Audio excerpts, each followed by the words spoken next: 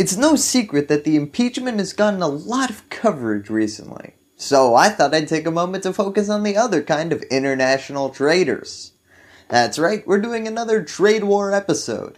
Man, it feels like putting back on that warm, well-worn sweater. So what's going on with international trade today? Well, in an episode from early December, I talked about how Trump literally stopped the WTO from functioning. The World Trade Organization's appeals panel will cease to function starting December 11th, when one of its 3 remaining members plans to step down. Now you might be wondering, what's breaking down the WTO? Are the people finally listening to those 90s protesters? Not quite. I'll give you a hint as who's behind it. Guess. You'll be right. The crisis at the WTO was created by a U.S. block on new appointments to the appellant body, which the Trump administration says has overstepped its mandate and infringes on American sovereignty. Wow, Trump failing to appoint someone to a key position? That's a shocker. So why are we talking about this today? Well, the WTO hasn't been able to rule on a case since December 11th, but countries have continued to rip each other off, so lawsuits continue to come in. So how are we handling these new disputes? Biggest army wins? Not since the Opium Wars, although I'm sure Pfizer would be fine with a sequel to that one. Instead, it was just announced that the European Union and 16 other countries are creating a new temporary WTO. They didn't even invite us. Come on, you even brought in China and both of our neighbors. You know how much we love a good trade war? And as if to add insult to injury, they did it right in front of us. The deal was reached among WTO delegates meeting at the sidelines of the World Economic Forum in Davos, Switzerland. Now before I get into the meat of this episode, I have to say something I realize is gonna tank my retention rates. This is not as bad as it sounds. This is a temporary deal until the United States appoints a requisite minimum people to the WTO's appellant body, and we can start suing each other without all these legal complications again. This brings us to 2 questions that I'm going to try to answer today. First, what's the substance of this deal that we're not involved in? And second, why is the United States freezing the World Trade Organization? Alright, so first, what's the temporary WTO look like? Well, we need to understand what exactly is not working right now. And the European Union is warning the WTO's appeals court, which resolves disputes between members, could temporarily collapse this year due to the U.S. opposition to the nomination of judges.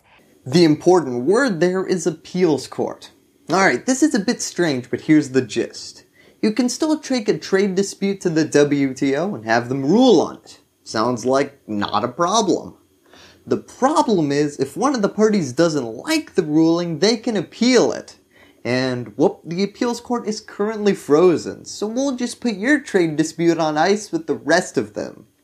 As you can imagine, with the WTO the way it currently is, you'd have to be insane to lose an initial case and not appeal it, even if you were guaranteed to lose that appeal. It'd be like Disney telling Kevin Feige to stop making 3 bladder-busting stinger scenes for every Avengers movie, and his response being, well, until you unfreeze Walt's head and have him rule on it himself, yeah, I'm gonna stay the course. Sorry, urologists and theater janitors. In this case, as of December 11th, there's only 1 active member remaining, which is less than the 3 members that are required to sign off on rulings.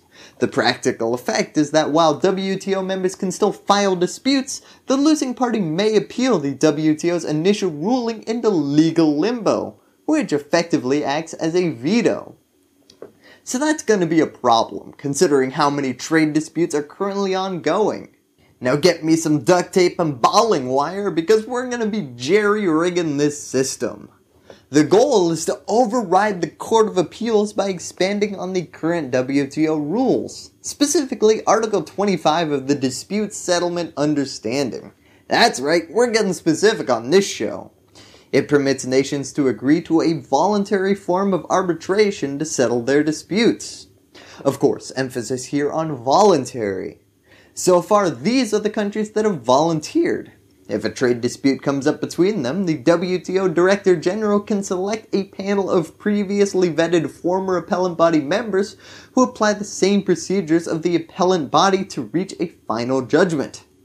That's right, in the most boring movie premise out there, soon ex-WTO judges will get the call of duty. We need you to come out of retirement for one last trade appeals case.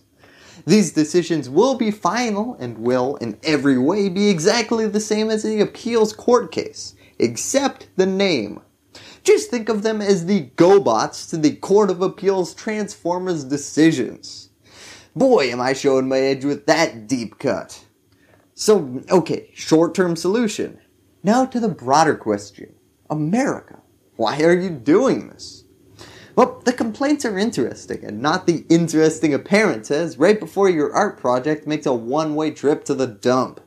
Take it away, recent speech Trump made at Davos. Our country hasn't been treated fairly. China's viewed as a developing nation. India is viewed as a developing nation. We're not viewed as a developing nation. As far as I'm concerned, we're a developing nation too. President Donald Trump says it's not fair for China to receive preferential trade benefits as a developing nation at the World Trade Organization. Is that a valid point? Oh my gosh, yes!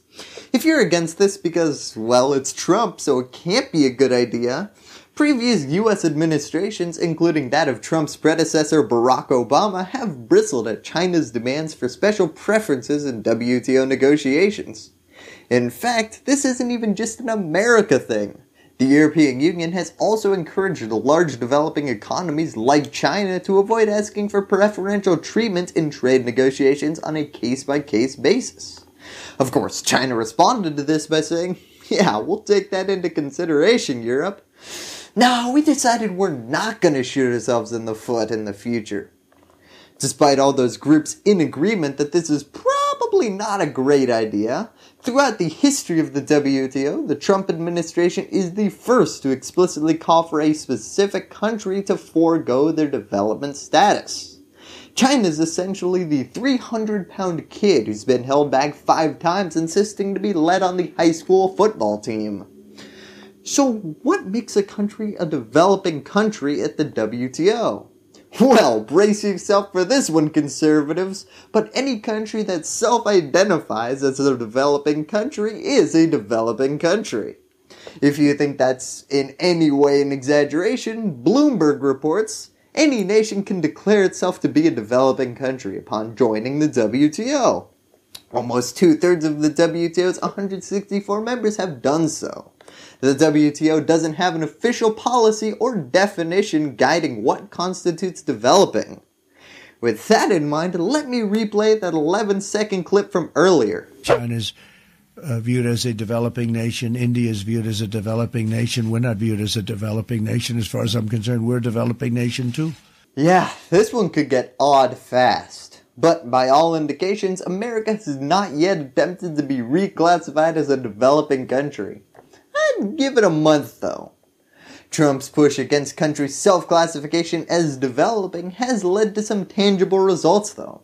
Several countries including Brazil, Taiwan, Singapore, and South Korea have agreed to relinquish their developing country rights in future trade negotiations as a result of this Trump push.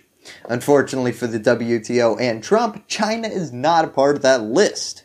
And this brings us to today's fight, because China is continuing to identify as self-developing, and America's saying, China, you no longer have the right to do that at the WTO. China's grown into the second largest economy in the world, produces some of the world's fastest supercomputers, and even landed a rover on the dark side of the moon. Have some confidence, guys! Of course, on the other side, enter Chinese ambassador to the WTO, Zhang Xiangchen, who, in response, argues, our country is facing various challenges, difficulties, and gaps in achieving a balanced and adequate development. So we will not make commitments beyond our capabilities, nor will we give up our legitimate and institutional rights as a developing member. Basically, sure, we've got our developed areas, but there are large gaps between our largest cities and our countryside. I mean, for a communist country, we have an impressively large wealth gap. Someone should really reskim that little red book. So that's exactly what the WTO fight is looking like right now. The appeals court has continued to be shut down, but a scab appeals court has emerged to handle disputes between volunteer members. And the official appeals court will not officially be reopened until the United States gives it the OK symbol. Until next time, thank you, and that's all I have to say about that. Hello YouTube! First, I'd like to thank my patrons here for helping me put out my videos. If you want to support independent, nonpartisan news looking into the overlooked, join this growing group of exceptional individuals by clicking on the link in the description. Also, remember to subscribe and ring that bell so that freedom will continue to ring. Give me a thumbs up if you like what you saw, and lastly, as always, thank you for watching.